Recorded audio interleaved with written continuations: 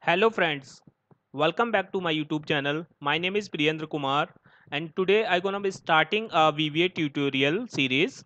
So this is my first video in this tutorial series, and in this video we will learn overview of the VBA procedures, type of procedures, comments writing and variable and data type. Okay, so let's start with the overview of the VBA. So friends, VBA is stand for Visual Basic for Applications, and we can make our daily manual work automated by using the VBA or macros. Okay, to start with the VBA we need to open the Visual Basic window first. So we can open Visual Basic window from Developer tab and Visual Basic, or we can press Alt F11 also. Let's click on this button. Now this window will be open, and this is the Visual Basic window. Okay, to writing our code we need to insert a module first. So we can go to the insert and click on module. So this is the module which is available in Visual Basic window. We can insert it module 1.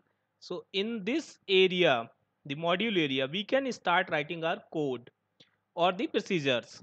Okay, so procedures, friends, the statement of the whatever statement we can write there in terms of procedures, or whatever we want to give the steps, our manual step to make it automated, we can write down these statements there. Procedures, have we have the two type of procedures in VBA. One is functions and second is sub procedures or subroutines. So functions, we can use functions where we need to write a similar code again and again, or there is a big calculation, we can write that calculation in a functions, and we can call that functions anywhere in the procedure, or we can call that functions over the spreadsheet also, like a user defined functions. Okay, and the subroutine or the sub procedures, subroutine, we can we write the subroutine to assign that macro on a button, or we can call by using the call keyword, or without using the call keyword also. So let me give you this example.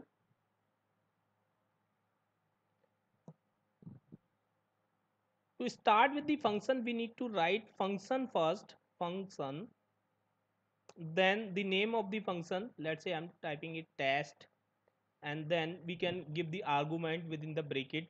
We will discuss later on over this. So function will start with the function keyword and end with the function keyword. We can write the statement between this area. Okay, and similarly for writing a subroutine or the sub procedure, we can start with the sub and then name of the procedure like test1, and it will end with the and sub. So friends, make sure your function name or your subroutine name should not have any space, or we cannot start our function name or the subroutine name with the special character or the numeric character. Okay, so we cannot put the name as first test, it will give you an error, right? However, we can use the underscore here in place of space, or the numeric word like 1 2 3 post or between the name of the function of subroutine. So this is about the subroutine and the function. Okay, so friend, next is the comments writing. So whenever we will start to go in a programming language, so we need to write few comments to understand our code in future, or maybe in place of you, somebody else may be working on the same code, so he or she able to understand whatever you have write there. So, so basically comments makes our code easy to understand what about the code is. Okay, so let me tell you how we can write the functions, comments. To writing a comments, we can start with the uh, single quote, this one, and then we can start writing the comments like this. Sorry, this is a comments. So on now by default it will display in green color like that. So when we will run this macro or this subroutine, then this line will not execute. Okay, so this is for only the information. Or the second method of writing the comments is we can start the comments with rem keyword, and then whatever we will write here, this is comments, then it will also will not execute on the type of execution this macro.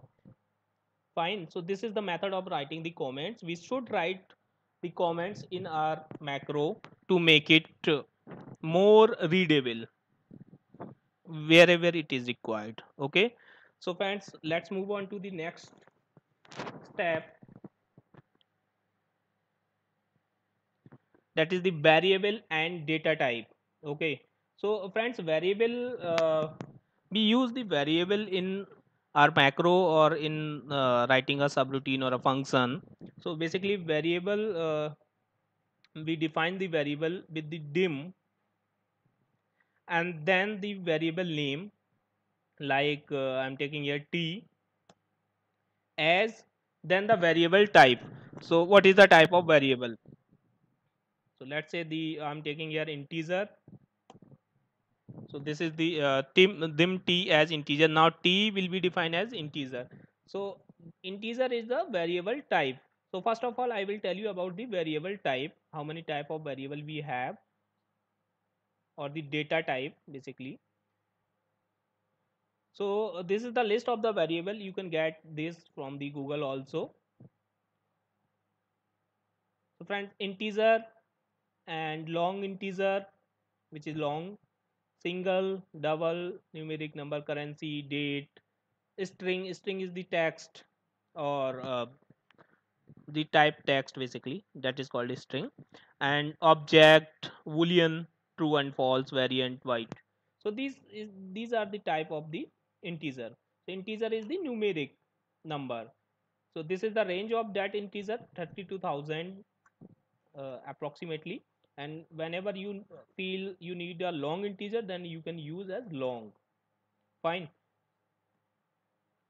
So let me give you an example for this.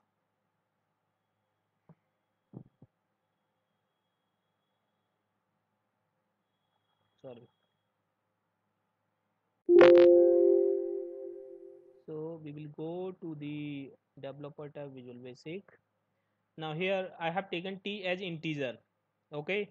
So if I will assign t is equal to 10, and then I will run this code, there is no error. If I will assign t is equal to, let's say, a text as a, then there is an error which is type mismatch. It means we have declared t as integer, which is numeric number, then we are assigning a text value to this number. That means it is giving an error. And the second let's say I'm assigning t equal to 32,000, then there is no error. If I will assign t equal to 40,000, so there is a overflow error, because the range of the integer is minus 32,768 to positive 32,767. Okay, and this is the 40,000. So here we need to take, in that case, dim t as long. Let's reset it. Now run it. It will not give an error. To run a macro or a subroutine, we can also press Alt F8. F8. So now this macro window will be displayed. We can select from here the macro name and run. Okay, this is the second method to run a macro. So friends, this is about the procedures overview of the VBA and the variable and data type. In our next video we will learn how to use these procedures and the variable In our next video, we will learn about more use of these things, and we'll learn a lot of things in this series. Thank you so much for the watching.